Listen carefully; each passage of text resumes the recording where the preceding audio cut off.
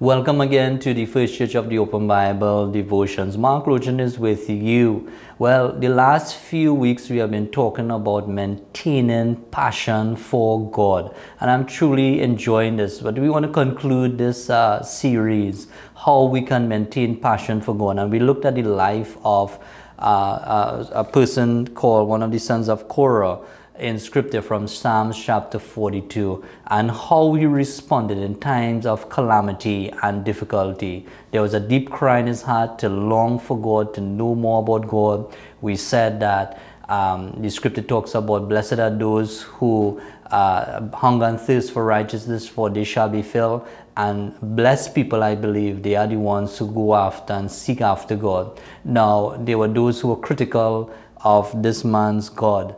And they were critical because they didn't see an answer right away, and because of that they were critical. But we want to continue to talk about the goodness of the Lord and what the scripture tells us. And this individual, he continued to draw from his experiences of the good times, the good old days of what God has done for him in the past. And we too need to remember what the Lord has done for us, how he has healed us, how he has provided, how he has kept us, how he brought us through COVID-19. And the amount of things that God has done for us far outweighs the bad in our lives. I truly believe that. So let's remember what the Lord did for us. In the book of Psalms chapter 116, it reads from verse 12, "What shall I render to the Lord for all his benefits toward me?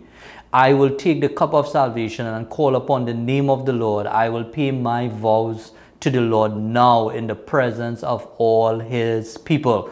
So the writer of this psalm, he said, I will take the cup of salvation. But he mentioned earlier, what shall I render unto the Lord for all his benefits? I tell you, when you serve God, there are many benefits. Psalms 103 says, "Bless the Lord, O my soul, and forget not all his benefits, who redeems our lives from destruction, who crowns us with love and kindness and tender mercies, who forgives all our iniquities and heal all our diseases, who is the one who renews our youth like the eagle." There are many benefits when we serve Almighty God. So he's remembering, he said, what shall I render to the Lord for all his benefit towards me? There are many benefits God has bestowed on us, and let's remind ourselves what he has done, and let's not lose focus at all. When we lose focus, we can go into a place of discouragement, a place of depression.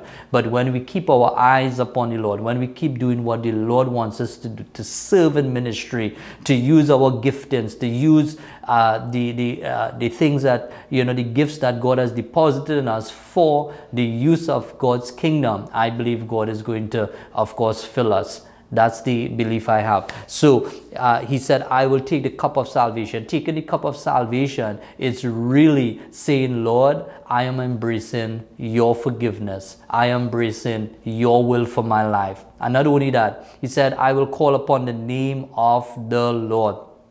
Let's call upon the name of the Lord. We can choose to remain. It's a choice. We can choose to remain in a place of despair, or we can rise above the difficult situation that we face in life. It's important for us to remember that God is still good regardless of the mountains that we encounter in life. Recently, I was asked to share at a funeral service for this couple who lost a child. What do you say to this couple who lost a child? It was very challenging. Tears came to my eyes.